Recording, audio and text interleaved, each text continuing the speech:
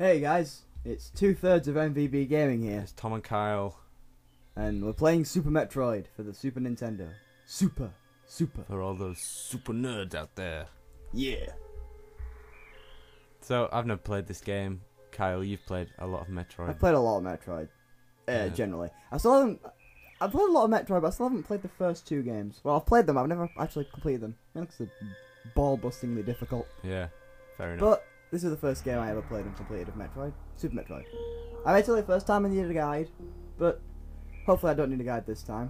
Apart from maybe one map of Meridia, because Meridia confuses the fuck out of me. But, PAL version. For some reason you can't choose English text. Let's go German. German. Take me out Germans. I need to change the controls though, because the controls on this confused the living hell out of me. There we go. Because it's like, the classic controller and the original Super Nintendo controller, like, compared to the 360 controller, which I'm used to using, the A, B, X and Y buttons like swapped around. Oh, that's weird. Really weird, so. Who decided on those letters? A, B, X, Y? I don't know, but whoever did it stuck. It's like whoever chose the layout for car pedals. Yeah. A genius idea. So now we get a bit of exposition on the first two games, basically summing up the story to this point. Shall I read this in Samus's other M voice? If you want to. I first battled the Metroids on Planet Zebes. It was there that I foiled the plans of the space pirates. Leader, Mother Brain. To use the I can't read. Und ihren Anführen Mother Brain. So yeah, well, now we get like a little quick summary of the first two games using the Super Nintendo graphics. Which is, hey look, looks a lot nicer than the NES. I next fought the Metroids on their home world, SR388. I completely eradicated them all. Wow, so it's a very dark choice of words. It is quite. Well, this isn't exactly Nintendo's lightest series. You see Nintendo, I mean, then again, the big three, I think Nintendo, Mario, Zelda, Metroid. So, you got two ultra happy-go-lucky, then this one, which is like, dark and edgy. Evil. Yeah. I personally... So what, so first Samus is a bounty hunter, now what is she, FedEx? So yeah, basically, quick way of summing this up is... We blew up Mother Brain in the first game, defeated the Metroids apart from one in the second game, and now we're doing stuff in the... It's recording in colour this time, thank God. Yeah, this is our second take, because the first time we tried to record it, like, it didn't record in colour for some reason. We got 4 hours in, and then realised. Oh, I mean, I completed the game by then. Oh, if this was like an 8-hour game, I would have murdered someone. I'd just leave it in black and white. Capsuleception! Capsule in a capsule in a capsule. Satisfied that all was well, I left the station to seek a new bounty to hunt. Speaking of which, throughout the entire Metroid series, we never actually do collect any bounty or do Samus's job. All the work comes from the Galactic Federation. She might as well have like a name tag from the Galactic Federation. Hello, my name is Samus. Music stop. It's getting serious. Ceres station was under attack. The Millennium Falcon rocks in space. Space noise. Space Colony. Forschungsstation. I apologise for any German viewers out there. Yeah, I don't, because now they can understand. Very true. So yeah, now I actually get started with the gameplay. And one thing that's always quite jarring about Metroid games is you lose all your upgrades from the previous game. God knows what happened to them. I don't know. Maybe it's like how when you grow a beard and you shave it off. Maybe that's the equivalent of Samus and the power-ups. It becomes a pain in the ass. Strange analogy. The capsule's gone. They're all dead. There's dead people. I see dead people. And just to clarify, I'm not doing a 100% run or a speed run. I'm just going to be completing the game, just playing it, because that's what's fun to me. So, little baby Metroid. Little Metroid. So like I would just grab it and leave. Grab it and leave. Grab it and leave. Grab it and leave. The game is finished. That was the shortest game. What is that carrot in the sky? Ridley! But we killed him in the first game. You're dead. What are you doing? Come back. So this is a book that I must. You have to die to this. So the most you can actually do to Ridley is you can make him drop the capsule, which I've never done. I'll try and do it now, I guess, but It's a you have to lose. Basically, he'll like fly away once you get under 30 units of health. Health represented by the energy. If you could not. He's got like a carrot for an eye.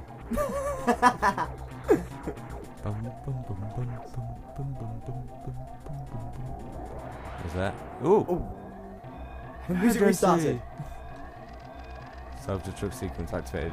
Does anywhere have a self-destruct sequence anymore? Like, I don't why know. would you build one in, really? Because drama. They're like really unnecessary if you didn't. Because drama.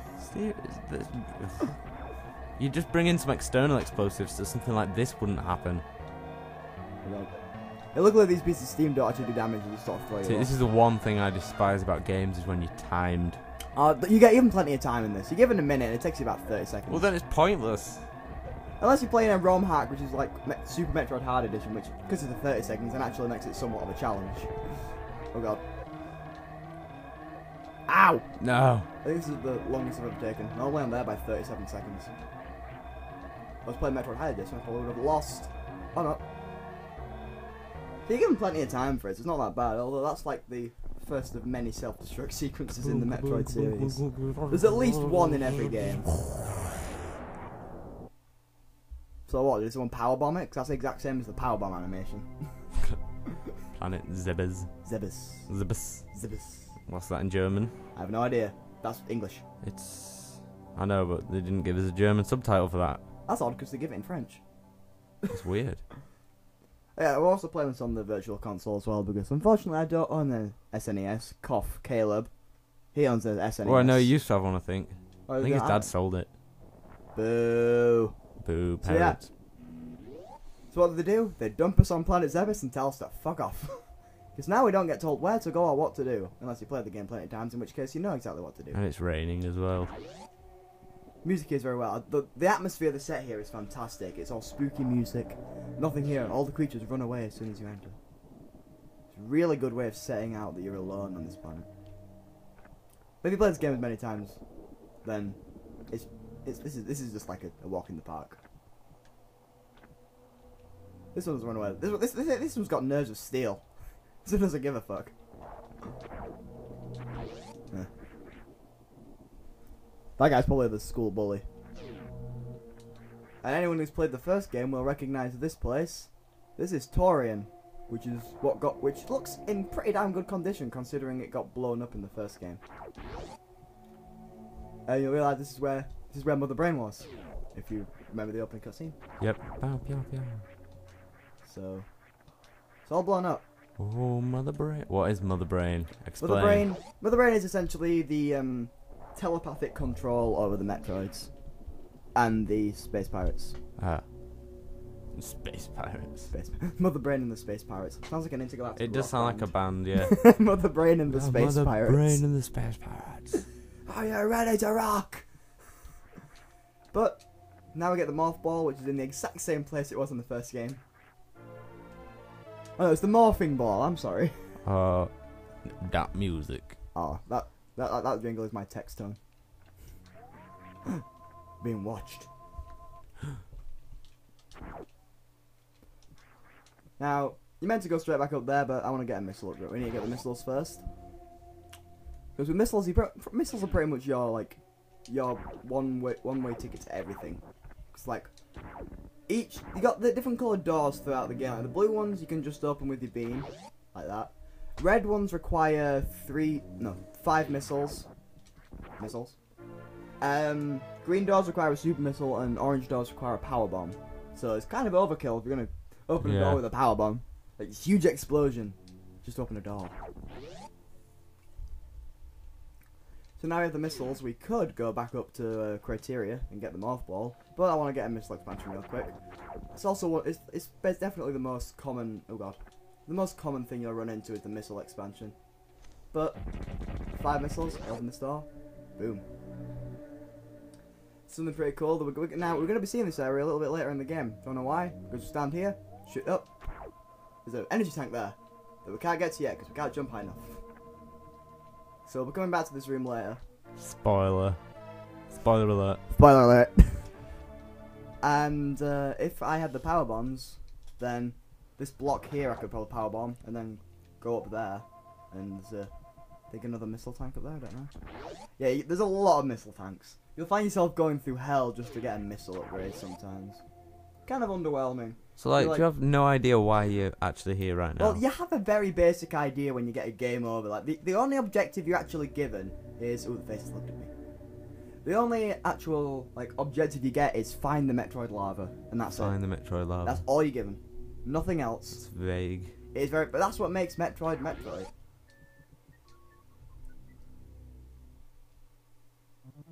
Space pirates are here. Yeah, it's Scyther. Scyther. Although I never noticed that until you told me, like, well, just now. It does. It looks like. When we run into the missile, the ones we have to shoot the missiles at later, then that'll play that joke up even more in about 5 minutes or so.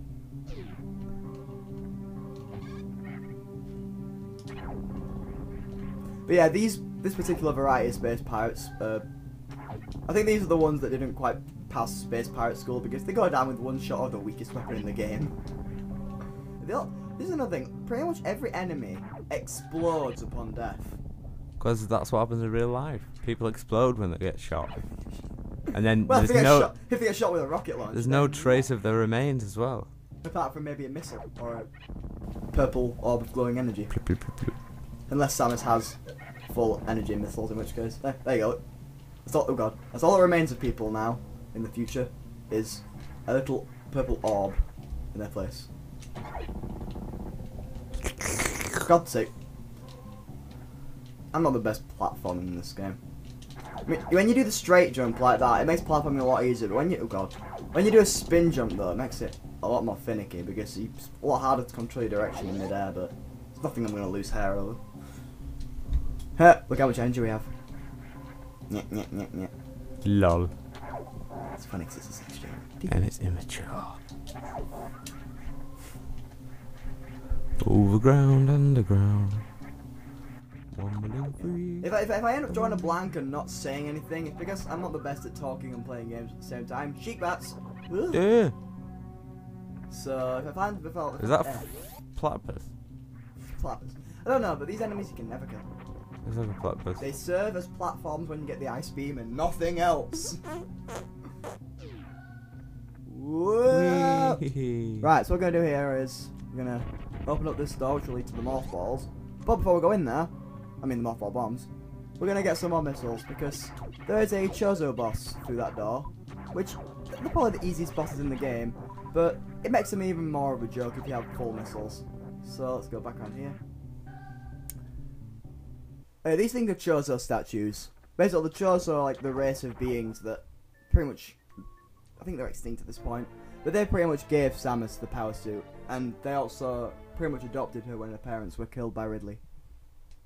Right in front of her face. Right. So why in Prime 1 the ghosts of them attack us, and why this one attacks us here, I'll never know. Yeah. But Why? It's a fish with a body. but yeah, this boss is a complete joke. Oh, now it's got a beak. Oh, it doesn't have a head. Yeah, total joke. Nah, that's fun. That was a boss. We bossed it. Heyo. Loads of flying purple things. Flying purple mysterious things. So, have you ever actually played anything that's Metroid related? At all?